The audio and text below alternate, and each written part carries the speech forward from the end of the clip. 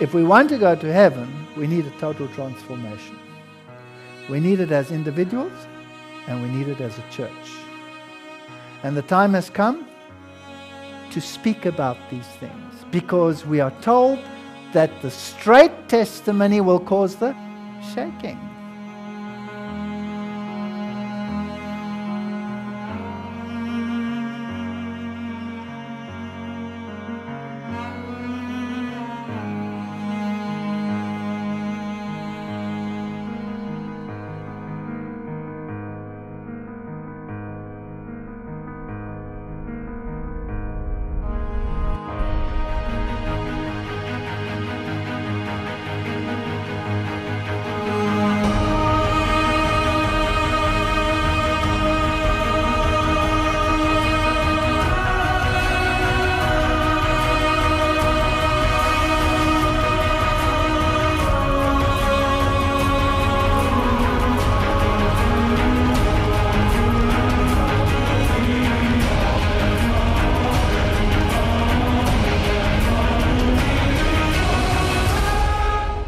We will have to have a total transformation.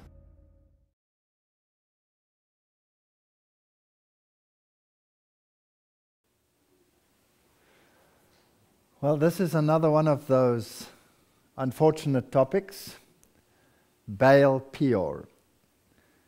And some of it, of course, might seem repetitive, but the history of the children of Israel was somewhat repetitive, wasn't it? And the reason for the series is also to tell us where we are in the stream of time. And in the previous lectures, you remember that we went 1844, gathering the people, 1888, the first opportunity. Then we saw that there was a later second opportunity. Again, the children had to walk around Edom and around the nations, and then eventually they got to the place where they could cross over into the promised land, on the very borders of Canaan. Now the antitype, the Advent movement, has traced all of those steps. If it has been past this step as well, well, then we are at the very pinnacle of time, when we will put our foot in the Jordan and cross over. And by faith, the walls of Jericho will fall. Not by might and not by power. And I am sad to say that we as a church have even been through this experience. So we're on the threshold of eternity. And if I look at the prophetic scenario, I can hear the rumbling of the wheels of the Roman army coming to implement Sunday legislation for the second time. And if I look at the typological scenario, I can see the walk of the children of Israel having completed the entire typology of Israel. So both from the perspective of Babylon and the perspective of God's people, we've reached the end. And that is why I'm confident that we're going home very soon. And I believe God is gathering His people. He's gathering the remnant of the remnant. And so again, before I even start to talk about these issues, I am not doing this to condemn. I'm doing this to show the state and to call people back to God's people. I'm not running down the church. I'm trying to uplift the truth. And there's a difference. There's a difference. And the issue is we need a personal and a corporate transformation before we can take those trumpets and sound the herald and have a renewing of our spirit and our mind. Joined unto Baal Peor. Be not deceived, many will depart from the faith, giving heed to seducing spirits and doctrines of devils. We have now before us the alpha of this danger. The omega will be most startling in nature. We've talked about some of these issues when we talked about the lecture Mordecai in the Gate. But that lecture concerned more the structure of the church as a whole. We're now talking about the spiritual aspect within the church. Well, this is Tel Der Allah in the Vale of Chittim, where Balaam's curses were found on inscriptions. So archaeology, once again, confirms the Bible. Isn't that fascinating? So here are the archaeological excavations. With joyful hearts and renewed faith in God, the victorious armies of Israel had returned from Bashan. They had already gained possession of a valuable territory, and they were confident of the immediate conquest of Canaan.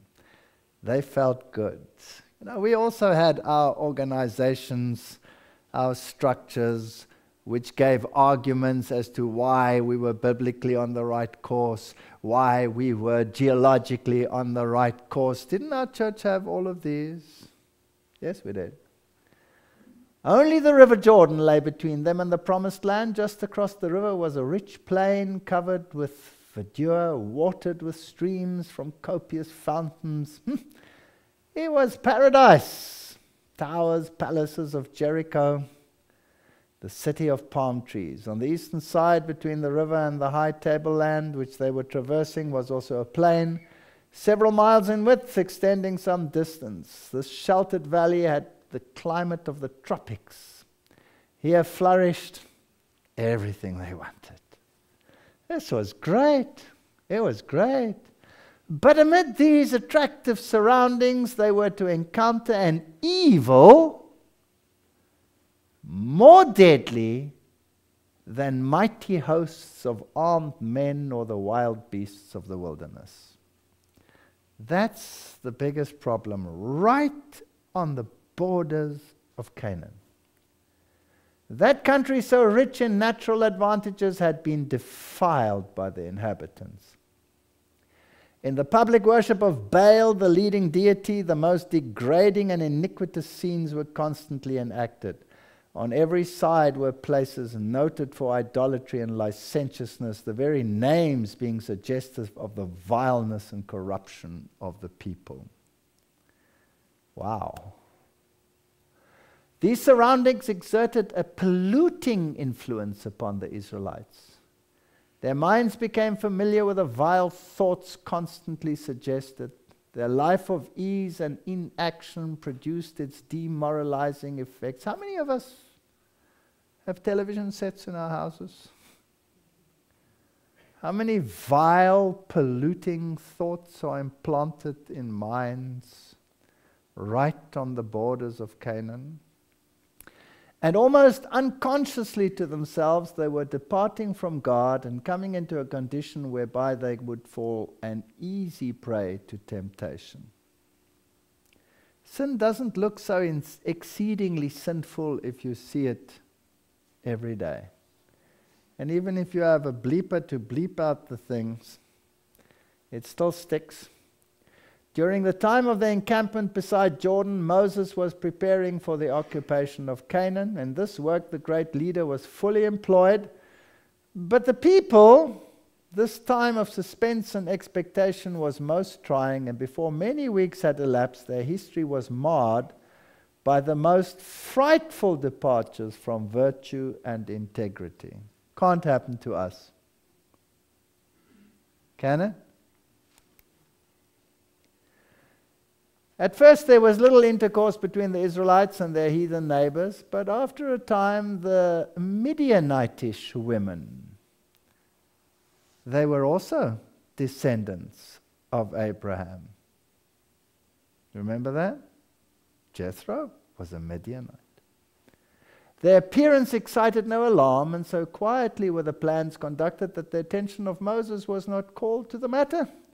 It was the object of these women in their association with the Hebrews to seduce them into transgression of the law of God, to draw their attention to the heathen rites and customs and lead them into idolatry. These motives were studiously concealed under the garb of friendship, so that they were not suspected even by the guardians of the people. I think these ladies had very short dresses, very low cut in the front here. And I don't know, perhaps occasionally they had a little bit of ecstasy in their pockets, or maybe something even hotter, I don't know. Now, at Balaam's suggestion, a grand festival in honor of their gods was appointed by the king of Moab. Now, we know the story of Balaam and Balak. It was to curse the Israelites. He couldn't do it. And so he eventually conceived this bright idea. It was secretly arranged that Balaam should induce the Israelites to attend. He was regarded by them as a prophet of God, and hence had little difficulty in accomplishing his purpose. And he was called by the Moabite kings. This is a sister church, Protestant church. Great numbers of the people joined him in witnessing the festivities. Do we in our church witness the festivities of the sister churches? Yes or no? They ventured upon the forbidden ground and were entangled in the snare of Satan, beguiled with music and dancing. Does that ring a bell? Do we have sacred dancing and sister church music in our churches? Don't we sing more charismatic choruses than we sing hymns these days?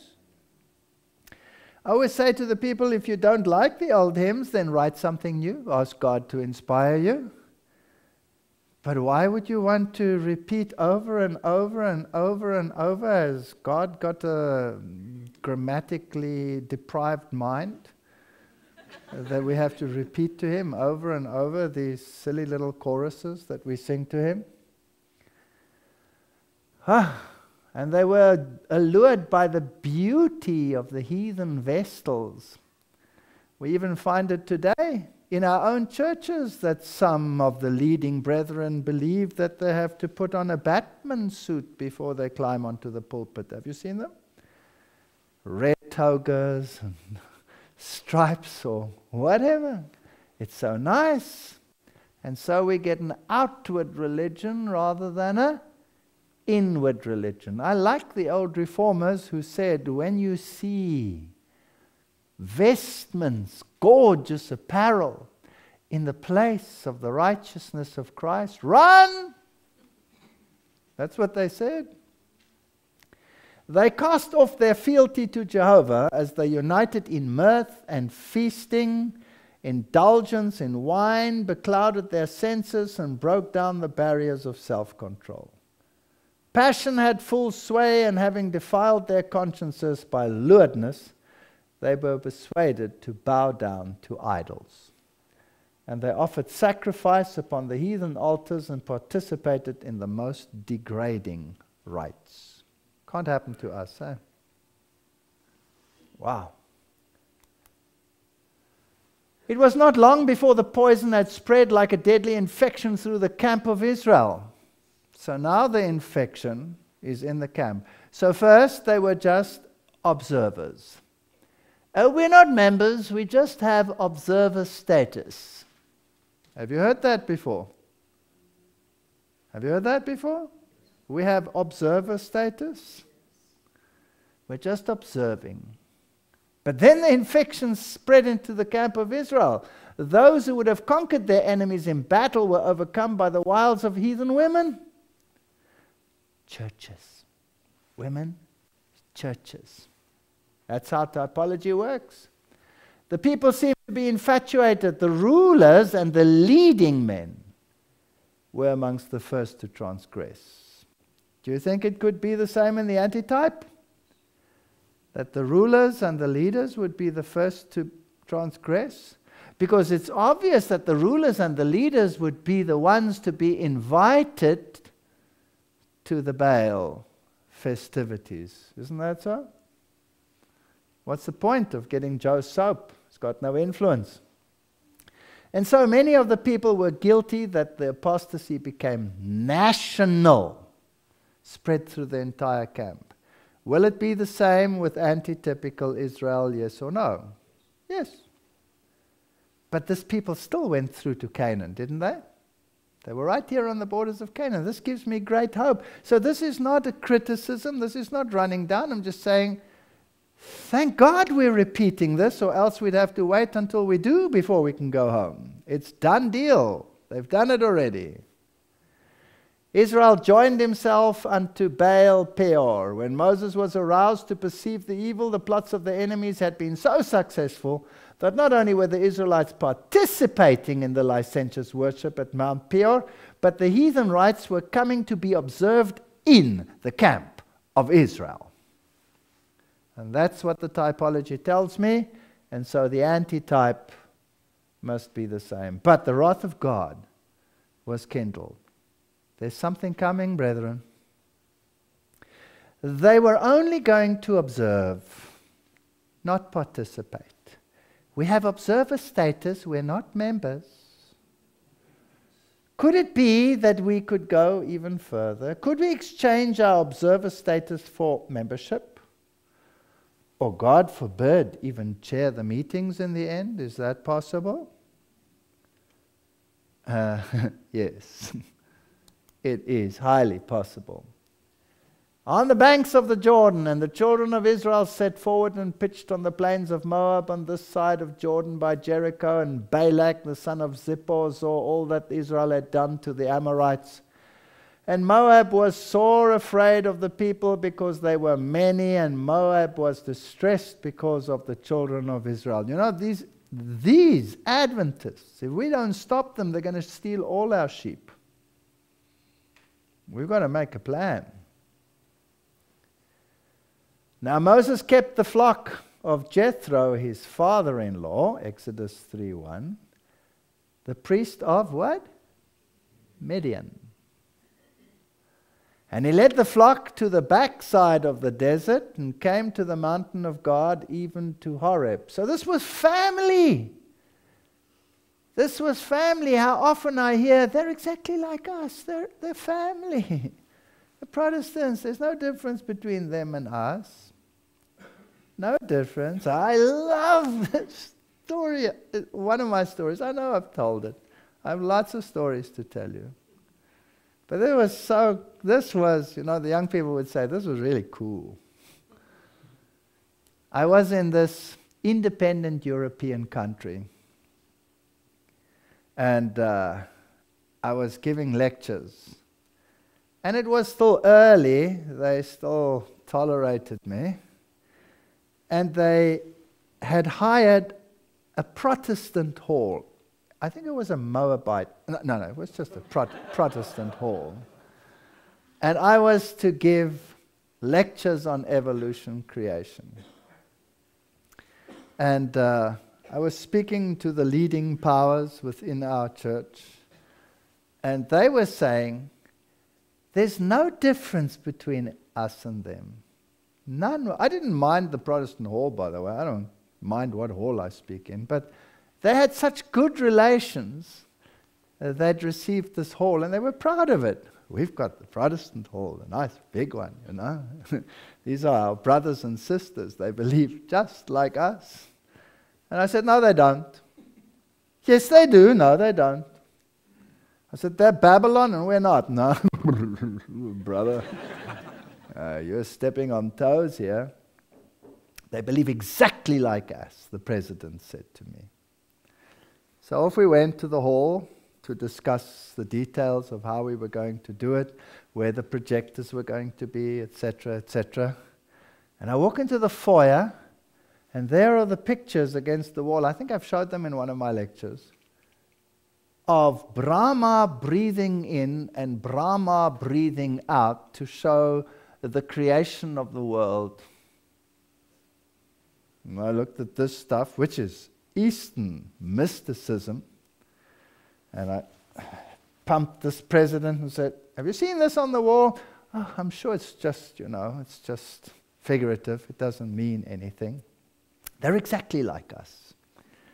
And then we spoke to the head there, and we discussed what we wanted to do. And then he asked the question. This is now the chief man of this number one evangelical church in that country. And he said, "By the way, what are you going to talk about?" I was standing in a circle there in the foyer with the president here and this here and that there.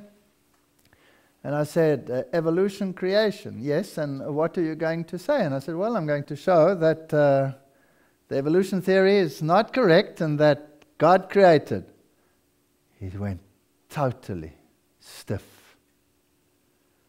"Not in this hall." I said, "Yes, that's what I'm going to say."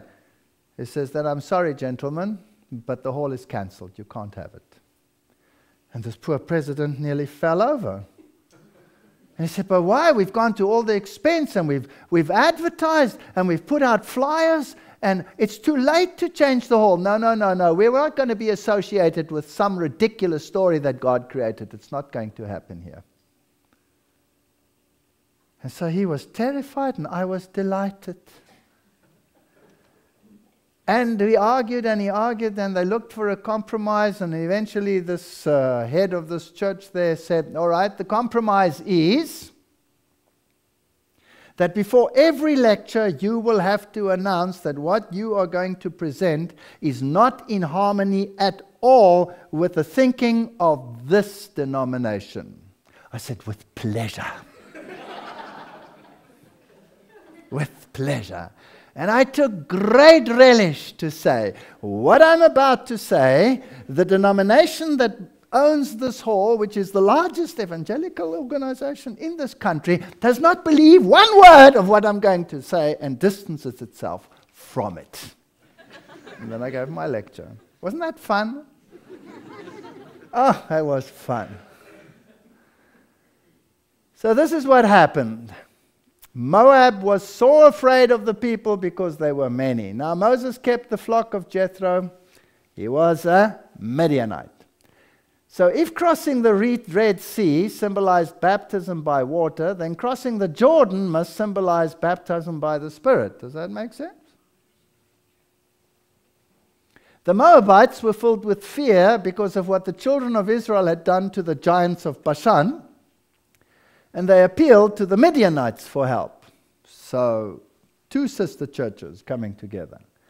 The Midianites were descendants of Abraham, and the Moabites next of kin through Lot. Zipporah and Jethro, the wife and father-in-law in Moses, were Midianites. Jethro was a priest of Midian. Thus the two nations were sister churches of Israel. And my question to you is, do we have sister churches and two beasts, nations, as Christian kin at the end? Yes or no? And Moab said unto the elders of Midian, Now shall this company lick up all that are round about us, as the ox licketh up the grass of the field. Same in our day. And Balak the son of Zippor was king of the Moabites at that time, and he sent messengers therefore unto Balaam the son of Peor at Peor, which is by the river of the land of the children of his people, to call him, saying, Behold, there is a people come out from Egypt. Behold, they cover the face of the earth, and they abide over against me. Come now, I pray thee, curse me this people, for they are too mighty for me. Peradventure I shall prevail, that we may smite them, and that I might drive them out of the land. For I wot that he whom thou blessest is blessed, and he whom thou cursest is cursed. I know that if you do this, it'll work. Come and do this for me. And you know the story. I don't have to repeat everything. It was impossible to curse what God had blessed. So to this day, the false prophet commends spiritual Israel while he actually wants to curse him. Have you noticed that? I'm always surprised. All these people that actually hate everything we stand for, if they say a prayer, they say, please bless. I've never been cursed by any one of them in any of their prayers. That's absolutely fascinating. Balaam lifted up his eyes, and he saw Israel abiding in his tents according to their tribes, and the Spirit of God came upon him, and he took up this parable and said, Balaam the son of Peor has said, and the man whose eyes are open has said, he has said, which heard the words of God, which saw the vision of the Almighty, falling into a trance, but having his eyes open, how goodly are thy tents, O Jacob, and thy tabernacles, O Israel. As the valleys are, they spread forth as gardens by the rivers of the side, as the trees of line aloes, which the Lord has planted. And he gives this wonderful, wonderful blessing to the people. He couched, he lay down as a lion, as a great lion, who shall stir him up? Blessed is he that blesses thee, and cursed is he that curses thee. Can't curse them. He has not beheld iniquity in Jacob, neither has he seen perverseness in Israel. The Lord his God is with him, and the shout of a king is amongst them. I wonder who this king is. That's Jesus. He's amongst us. So this is said of Israel in spite of their stubbornness. That tells me something about God. They just come through this serpent experience, and God says there's no iniquity in them. By beholding the serpent on the pole, they had a vision of Calvary.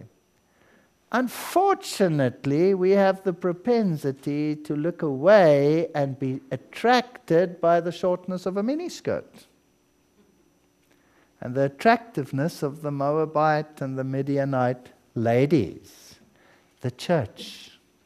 Those churches are so attractive to us.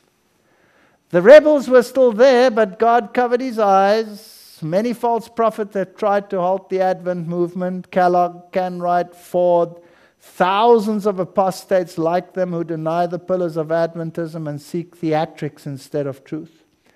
Satan's last efforts take place on the borders of Canaan. If it's blue, this is my rambling. This is how I try and fit this typologies together here with the help of some nice people in this church. Rejoice greatly, O daughter of Zion. Shout, O daughter of Jerusalem. Behold, thy king cometh unto thee. He is just, having salvation, lowly, riding on an ass, and upon a colt, the foal of an ass. This king is Jesus, says Zechariah, who gives this shout amongst his people. God has a people in which all heaven is interested, and are the one object on earth dear to his heart. Let everyone who reads these words give them thorough consideration. For in the name of Jesus I would press them home upon every soul. When anyone arises, either amongst us or outside of us, who is burdened with a message which declares that the people of God are numbered with Babylon, and claims that the loud cries are called to come out of her, you may know that he is not bearing the message of truth. Receive him not. In spite of all of it, it's still God's people. That's what makes typology so beautiful. The message contained in the pamphlet called The Loud Cry is a deception. Such messages will come, and it will be claimed for them that they are sent of God, but the claim will be false. We've had many, many such claims and all of these things, you know. When I read all of these new prophets in the church, what do they say? The Lord is coming. Prepare, get rid of your sins, Nothing new. And because they say a few good things, everybody jumps on the bandwagon and swallows the poison with the good. There is but one church in the world who are at present time standing in the breach. How many churches? One. And making up the hedge, building up the old west places, and for any man to call the attention of the world and other churches to this church, denouncing her as Babylon, is to do a work in harmony with him who is the accuser of the brethren. So if we show parallels of Baal, Peor, this is in no way to say that this is not God's people. This is God's people. As those who have made stewards of means and ability, you have been misapplying your Lord's goods and disseminating error. The whole world is filled with hatred of those who proclaim the binding claims of the law of God, and the church who are loyal to Jehovah must engage in no ordinary conflict. We wrestle not against flesh and blood, but against principalities and powers. We all know those texts. Those who have any realization of what this warfare means will not turn their weapons against the church militant. And this is a very fine line that I'm walking here, because people will maybe construe it as turning the weapons against the church militant. It's not. I'm calling people into the church militant in spite of what they see in the church. I'm doing this, as I've said repeatedly, because people are kept from union with this church because of the things they see. If they can understand the typology, they will run to the haven. Not that the church will save them, but there is a shout of a king amongst them in spite of it. So accusations of fanaticism, legalism, erroneous theories will be leveled against God's people. If you try and be straight and to do what is right, you'll have criticism from within and without. Every phase of fanaticism and erroneous theories claimed to be the truth will be brought in amongst the remnant people of God. There it is. It's going to be there. These will fill minds with erroneous sentiments which have no part in the truth for this time. Any man who supposes that in the strength of his own devised resolutions, in his intellectual might united with science or supposed knowledge, he can start a work which will conquer the world, will find himself lying amongst the ruins of his own speculations and will plainly understand why he is there. We cannot fight this battle with flesh and blood, but by the Spirit. You know what? I can present the most sophisticated argument on why creation is right, and not one will believe. You cannot convince people with argument. That doesn't mean you mustn't give argument. Give the argument. But it is the Spirit that convicts.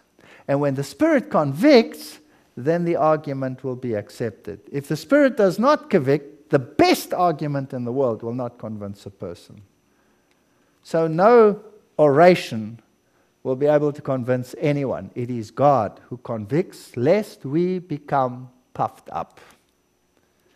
From the light given me of the Lord, men will arise speaking perverse things. Yea, already they have been working and speaking things which God has never revealed, bringing sacred truth upon a leaven with common things. Issues have been and will continue to be made of men's conceited fallacies, not of the truth. They're coming into the church to confuse faith and sound judgment, demerit the great grand testing truth for this time. We must expect it. Never, never was there a time when truth suffered more from being misrepresented, belittled, demerited through the perverse disputings of men than in these last days. It's going to be bad. It's going to be bad. Men who want to present something original will conjure up things new and strange, and without consideration will step forward on these unstable theories that have been woven together as a precious theory and presented as life and death question. Our church is going to have all of this. We'll be making of none effect the spirit of prophecy. We'll have people saying, oh, that's 19th century outdated literature, and it cannot be used for exegesis. The papacy as Antichrist is a childhood disease of early Adventism, a relic of early Protestantism. She was influenced by the margin of the King James Version. We cannot be dictated to by a woman with only 3 years of education. These are all things that I have to deal with personally in my life, so I'm not making it up. This is just a fact. We shall encounter false claims. False prophets will arise. There will be false dreams, false visions. But preach the word. Be not drawn away from the voice of God and His word. Let nothing divert the mind. The wonderful, the marvelous will be represented and presented through satanic delusions, wonderful miracles. The claims of human agents will be urged. Beware of all of this. Christ has given warning so that none need accept falsehood for truth. The only channel through which the Spirit operates is that of the truth. Our faith and hope are founded not on feeling, but in God. Definition of truth: Thy word is truth. Jesus is the truth, the way and the life. All Thy commandments are truth. Stick to those three, you'll be fine. And still God is leading out a people in spite of it. He has a chosen people, a church on the earth, whom He has made depository of His law. He has committed to them sacred trust and eternal truth to be given to the world. And He would reprove and correct them. The message to the Laodiceans is applicable to the Seventh-day Adventists who have had great light and have not walked in the light. So we have this package deal on the very borders of Canaan. God's Spirit has illuminated every page of Holy Writ, but there are those upon whom it makes little impression because it is imperfectly understood. I'm fascinated that the great statements of our faith are sometimes written by the great apostates within our church. That boggles my mind. Because when I read them, they make perfect sense. They're quoted from the Bible. They look absolutely right. And as a conservative, Bible-believing Christian, I cannot fault them. I cannot fault our statements on creation. Cannot fault them. But they will not tolerate any change, any added emphasis except what comes from the Word. Until you understand how some of these people think, because what they say and present in their lectures is the direct opposite of what I see or any conservative will see in some of those statements. How do I reconcile that? And the answer lies in that they interpret it in a theistic evolution pattern. So the day that is mentioned there is not to them a 24-hour period, but a long period.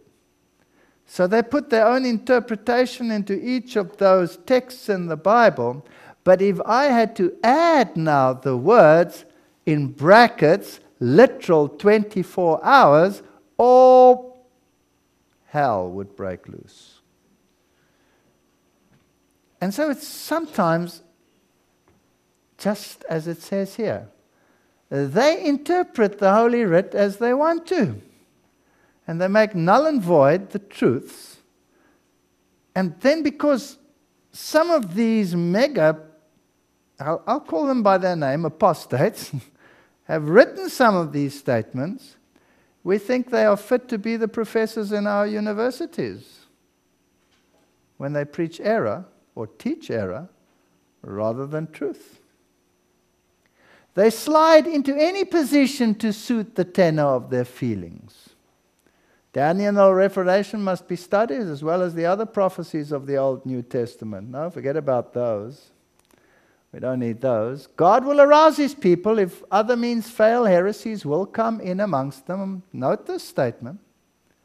God will arouse His people. If other means fail, heresies will come in amongst them, which will sift them, separating the chaff from the wheat.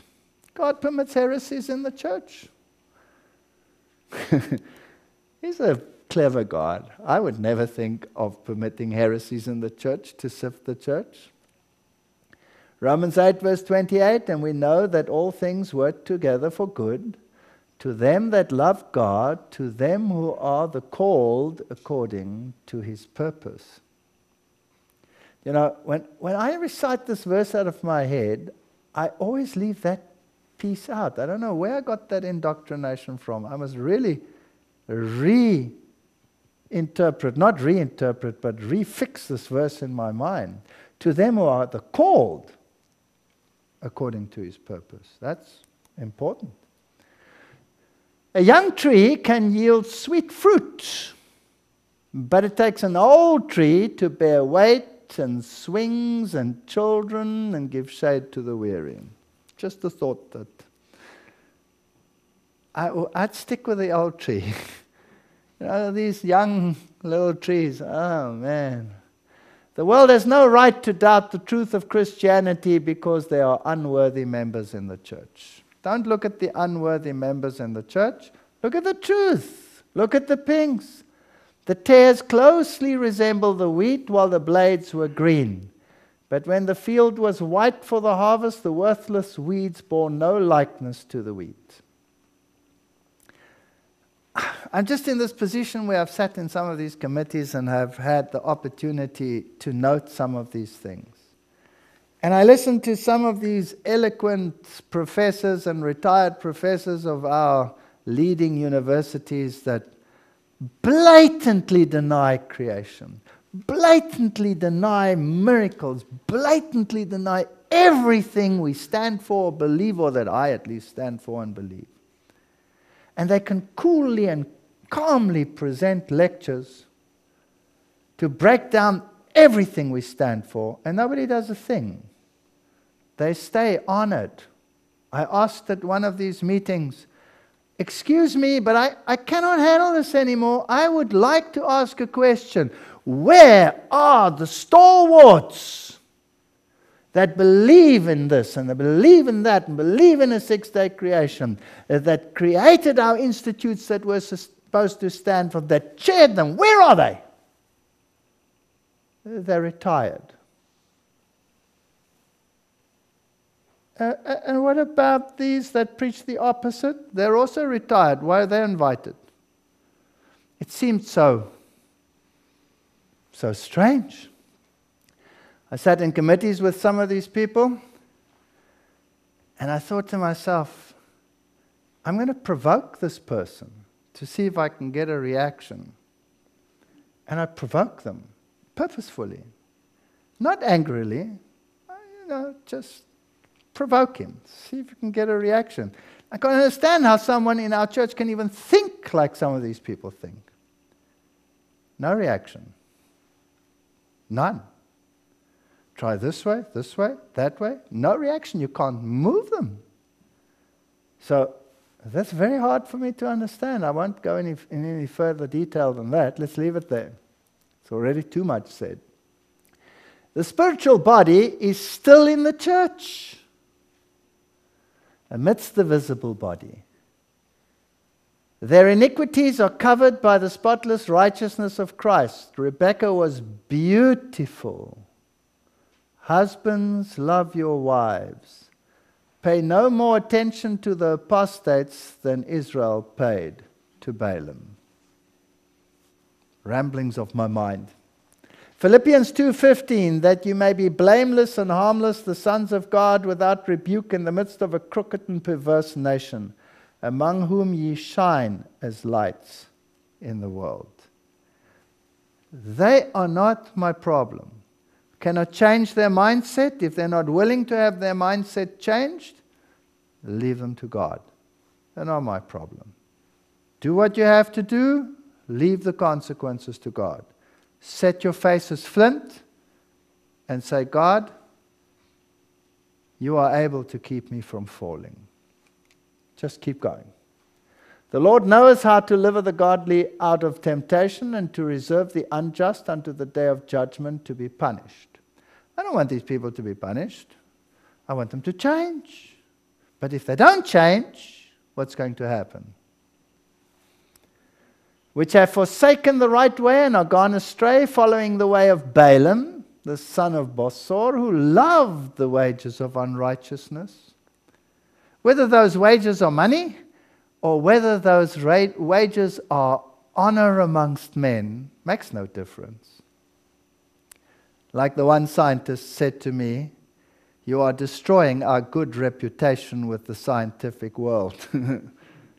Yes, exactly. I want to destroy that reputation with the good scientific world, not by being obnoxious, but by letting the truth do the cutting. Here, check out the facts. If you want to believe what you want to believe, then go ahead. But he was rebuked for his iniquity. The dumb ass speaking with a man's voice forbade the madness of the prophet. I actually wrote that, as I said, to one of our leading figures. I said, if God should send you a donkey and you refuse to believe him, you could perhaps face the angel of the Lord. The great magician had tried his power of enchantment in accordance with the desire of the Moabites, but concerning this very occasion it should be said of Israel what God has wrought. While they were under the divine protection, no people or nation, though aided by all the power of Satan, should be able to prevail against them. Wow. He couldn't do anything.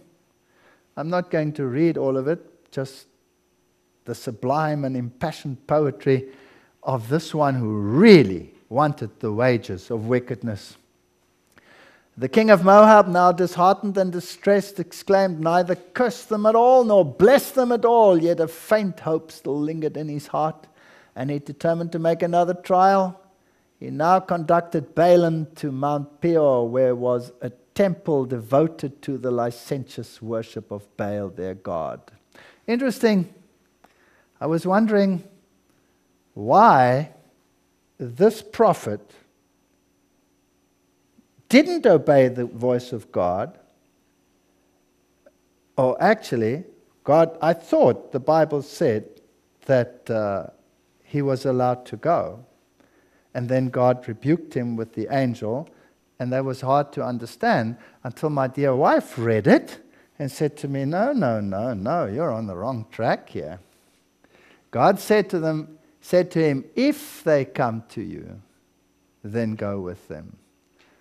But they left without him. They didn't come to him. And he longed for their wages, and so he saddled his donkey to go and catch them, and that's when he was rebuked. But anyway, that's another story. The king of Moab was disheartened. The faint hope was still in his heart. He now conducted Balaam to Mount Peor, where was a temple devoted to licentious worship of Baal, their god. Here the same number of altars were erected as before, and the same number of sacrifices were offered, but Balaam went not alone, as at other times, to learn God's will. He made no pretense of sorcery, but standing beside the altars, he looked abroad the tents of Israel, and again he issued this blessing. How goodly are thy tents, O Jacob, and thy tabernacle, O Israel. As the valleys are they spread forth as gardens by the river's side, as the trees of line aloes. We've read it before. We don't have to go through the old thing. God brought him forth out of Egypt. He couched, he lay down as a lion, as a great lion. Blessed is he that blesses thee, and cursed that curses thee. Surely there is no enchantment against Jacob, neither any divination against him. So the only curse that can affect us is the curse of sin. Nothing. Nothing. And thou say unto them, thus says the Lord God of Israel, cursed be the man that obeyeth not the words of this covenant. Jeremiah 11:3. That's the only problem we can have. Having eyes full of adultery, says 2 Peter, and that cannot cease from sin, beguiling unstable souls and hearts, they have exercised with covetous practices cursed children, which have forsaken the right way, have gone astray, following the way of Balaam. We have it in our church. Our divorce rate is as high as any other denomination out there. There's something wrong. Disappointed in his hopes of wealth and promotion, in disfavor with the king, and conscious that he had incurred the displeasure of God, Balaam returned from his self-chosen mission. After he had reached his home, the controlling power of the Spirit of God left him, and his covetousness, which had been merely held in check, prevailed. He was ready to resort to any means to gain the reward. He wanted money. He wanted money. I've already told the story. He returned to the land of Moab, laid his plans before the king. The Moabites themselves were convinced that so long as Israel remained true to God, he would be their shield. The plan proposed by Balaam was to separate them from God by enticing them into idolatry. And so we have these prophets who come and tell us, come and worship in our style. Let's do our style of worship. Now, this is perhaps harsh, but I'm going to read it. It's blue, so I take the responsibility. Type meets antitype. Surely God's people could not be enticed into Baal and Ashtaroth worship. Surely the evangelical world, with its all kinds of music, sensual worship, flowing robes, scanty clad glitter, could not affect God's people today. Surely we would not perform debasing, occult, sexually explicit production of Michael Jackson's Thriller at our youth gatherings, complete with their perverse sexuality actions. Surely we wouldn't do that. I could actually show you the video, but I decided not to. Or leaders would not lead out in presenting the culturally relevant Genesis 2K or G2K, satellite extravaganza, with all kinds of music and theatrics reminiscent of the thunderous beat of Saddleback theology.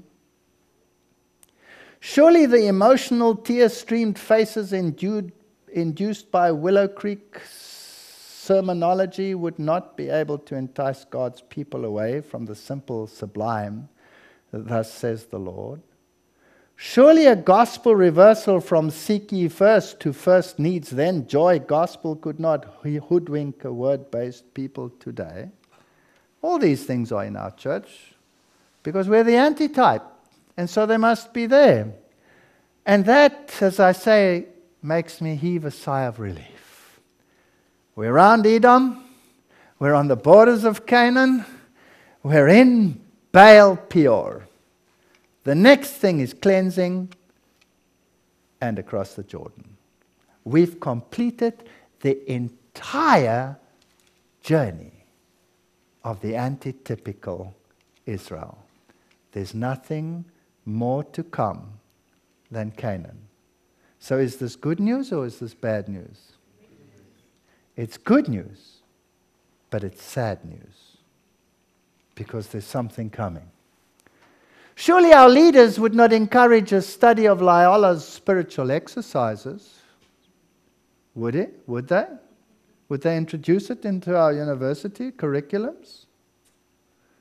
Surely we wouldn't study spiritual formation and sacred silence and have Jesuit-like retreats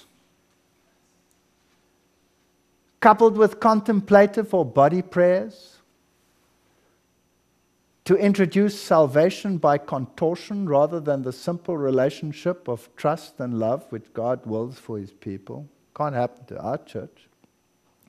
Surely our colleges would not be enticed to introduce mega-church theology and evangelistic techniques with the salvation by decibel or salvation by philanthropy messages. Surely we would not relate our theology and prophetic gift to the trash heap of the 19th century fantasies or childhood disease of Adventism in exchange for a moment's recognition as a true free sister church of Moab and the Midianites. Oh, we're so proud of that status, free church. Surely we would not teach that God is no creator at all, but a master of the evolutionary art of advancement and enlightenment by crushing the opposition by survival of the fattest. Yes, indeed. Anything Israel could do, we can do better. I take responsibility because I've seen it and I can back it up. Everybody knows it. You can find it out too. Jeremiah 12:10, many pastors have destroyed my vineyard. They have trodden my portion underfoot. They have made my pleasant portion a desolate wilderness. Biblical. Jeremiah 23:1, woe be unto the pastors that destroy and scatter the sheep of my pasture, says the Lord. Therefore thus says the Lord God of Israel against the pastors that feed my people, ye have scattered my flock and driven them away and have not visited them. Behold, I will visit upon you the evil of your doings, says the Lord. It's coming very soon. Very soon. Be ye separate. And the Lord put a word in Balaam's mouth and said, return unto Balak, and thus thou shalt speak. And he returned to him, and lo, he stood by his burnt sacrifice and all the princes of Moab, and he took up his parable and said, Balak the king of Moab has brought me from Aram out of the mountains of the east, saying, come curse me, Jacob, and come defy Israel. How shall I curse whom God has not cursed? How shall I defy whom the Lord has not defied? For from the top of the rocks I see him, and from the hills I behold him. Lo, the people shall dwell alone, and shall not be reckoned among the nations. That is what God's people must do. We don't want that. So the promises of God are conditional to separation. Or am I reading this incorrectly? I think so. Now the Lord has said unto Abraham, get thee out of thy country and from thy kindred and from thy father's house unto the land that I will show ye, and I will make thee a great nation, and I will bless you. Come out. Exodus 33:16, for wherein shall it be known here that I and thy people have found grace in thy sight? Is it not in that thou goest with us? So shall we be separated, I and thy people, from all the people that are upon the face of the earth. It is essential that we do not mingle. That doesn't mean we become monks on a hill. We become evangelists for God. But we do not mingle. But I have said unto you, shall inherit the land, and I will give unto you to possess it, the land flowing with milk and honey, and I am the Lord your God, which have separated you from other people. Over and over and over. Why don't we get this message? Wherefore come out from among them and be separate. Surely we would not sit in ecumenical councils, join the European Arts Car, or heaven forbid, even some Union presidents signed the Charta Ecumenica, which makes the Pope's apostolic succession essentially recognized. Surely we would not castigate those who preached the three angels' messages, or those who warned against worldly liaison. Surely the Moabite and the Midianite women would not entice us into spiritual licentiousness and adultery. All of those things are in the church. And Israel abode in Shittim, and the people began to commit whoredom with the daughters of Moab. And they called the people unto the sacrifices of their gods, and the people did eat and bow down to their gods. We have whole churches that are celebration churches. And many of them, especially there in the Pacific, eventually leave us entirely. They start with that and they end with nothing. Balaam witnessed the success of his diabolical scheme. He saw the curse of God visited upon his people and thousands falling under his judgments. But the divine justice that punished sin in Israel did not permit the tempters to escape. In the war of Israel against the Midianites, Balaam was slain. He had felt a presentiment that his own end was near when he exclaimed, let me die the death of the righteous, and let my last end be like his. But he had not chosen to live the life of the righteous, and his destiny was fixed with the enemies of God. We've got to be careful. So divine justice does not linger forever. While it is said, today, if you hear his voice, hearken not your hearts, as in the provocation. So this is not an accusation, this lecture, this is an appeal. Seventh-day Adventists, we know what is right. We have the spirit of prophecy. We have the Bible. We have the example of the children of Israel. We are on the borders of Canaan. We have fulfilled every aspect of the typology. Will you not wake up and return to the Lord your God with all your heart and with all your soul and with all your mind? And the Lord said unto Moses, take all the heads of the people and hang them up before the Lord against the sun. It's going to happen. It's going to happen. I'm reminded of the story when the Russian general marched into Berlin. And there were all the traitors. Not that I am for the Nazis at all, please. Don't misunderstand what I'm saying. I'm just using it as an example. There were all the traitors that had made it possible for them to come in when they saw the writing on the wall. You know, those who gave information and this and all of that. And when that Russian general came in, he called all of these people, and they thought they were going to receive a reward. And when he had them all there smiling and ready to receive accolades from the Russians for all the help that they had given them, he said, line them up and shoot them all. Because if they can be that unfaithful to their own people, what will they not do to other people? Wow. And the Lord said unto Moses, take all the heads of the people and hang them up before the Lord against the sun, that the fierce anger of the Lord may be turned away from Israel. And Moses said unto the judges of Israel, slay ye every one his men that were joined unto Baal Peor. This will be the final event on earth. And behold, one of the children of Israel came and brought unto his brethren a Midianite woman. And you remember the story of Phinehas, son of Eleazar. Aaron, high priest, saw it, took a javelin in his hand. We've got to kill the licentiousness amongst us. We've got to kill the idolatry amongst us. We have to hang it up, cut off the head. That's the only way to deal with it. It was during a period of peace and security that Israel was enticed to sin. Our church has had such great opportunities. The iniquitous practices did for Israel, which all the enchantments of Balaam could not do. Hold up my goings in thy paths, that my footsteps slip not. Uphold my steps in your paths, that my footsteps may not slip. Isn't that nice?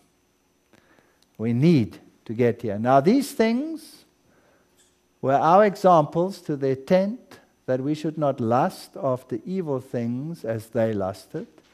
Neither should we be idolaters, neither should we commit fornication, neither should we tempt Christ. We have some very strange churches where some very strange things happen. Where married men don't sit next to married women, but all kinds of strange things happen. We have it all. Neither murmur ye, as some of them murmured. All these things happened as an example. And let him who thinks that he stands consider, because he could fall. So, progression of apostasy. Observe, take part, bring into the camp. It's all happened. Is it in your church? Do you see apostasy in your church? Is it in the camp? No reason to leave the church. Pray. Pray for these people. It was by associating with idolaters and joining in their festivities that the Hebrews were led to transgress God's law. So now it is by leading the followers of Christ to associate with the ungodly and unite in their amusements that Satan is most successful in alluring them in sin. Come out from among them and be separate. God requires of his people now as great a distinction from the world in customs, habits, and principles as he required of Israel anciently. Come out. The warning given to the Hebrews against assimilating with the heathen were not more direct or explicit than are those forbidding Christians to conform to spiritual customs of the ungodly. Come out. Don't love the world. What do we bring into our homes through the modern media? Have you asked yourself that question? Don't we bring it, even if it's not into the church, into our very homes? We have to be so careful. Satan is using every means to make crime and debasing vice popular.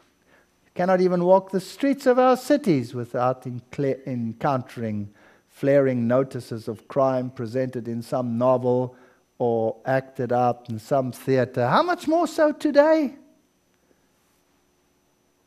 I have come to the conclusion we must beware more and more and more of these things. Many of the amusements popular in the world today, even with those who claim to be Christians, tend to be to the same end as they did of the heathen. We have all these festivals, and after these things I saw another angel come down from heaven, having great power, and the earth was lightened with his glory. The loud cry. When that ship strikes the rock, when we come up against this Sunday law, there will be a mighty slaughter.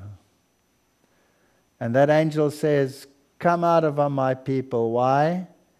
Because the nations are drunk, and they've become a habitation of devils, foul spirit, every unclean of and hateful bird. And they've drunk all the wine of the wrath. Come out of what? And the rest of the people, the priests, we read in Nehemiah, the Levites, the porters, the singers, the Nethinims, and all they that had separated themselves from the people of the lands unto the law of God. So if you want to know where to go to a people that proclaims the law of God. If it seems apostate to you, that church, that's prophetic. Come in. Either we are separated unto the law of God, or we are attached to the mark of the beast. One of the two. This is the only nation that has fulfilled every typology. And because we fulfill it, is no reason to leave it. Being not of the world is the chief cause of persecution, and I want you to note this carefully. If the world hates you, you know that it hated me before it hated you. Remember the word that I said to you, the servant is not greater than his Lord. Jesus was persecuted not because his enemies find fault in him, but because they could not. That's why he was persecuted. And the same will happen to God's people. The prayer of Jesus, I pray not that thou shouldst take them out of the world, but that thou shouldst keep them from evil. Remember, God allows apostasy in the church to separate. Our destiny depends on it. Love not the world, neither the things that are in the world. If any man love the world, the love of the Father is not in him. For all that is in the world, the lust of the flesh, the lust of the eye, the pride of the people, is not of the Father, but of the world. And this world passes away, and the lust thereof, but he that does the will of God abideth forever. For whoever is born of God overcomes the world, and this is the victory that overcomes the world, even our faith.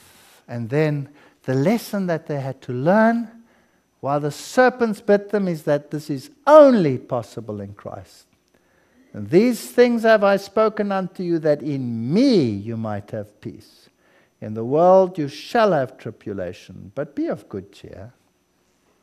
I have overcome the world. So if we look at the entire typology, can we all see where we are in the stream of time? It's over.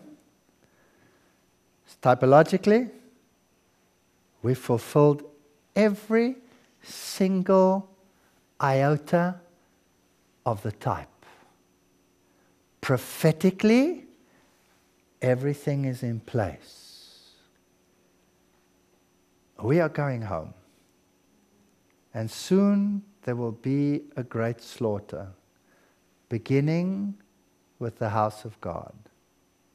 I pray that none of our people and none of the leaders involved in any of these things be amongst those people. Repent. Be separate. Love the Lord thy God, and him only shalt thou serve. Amen.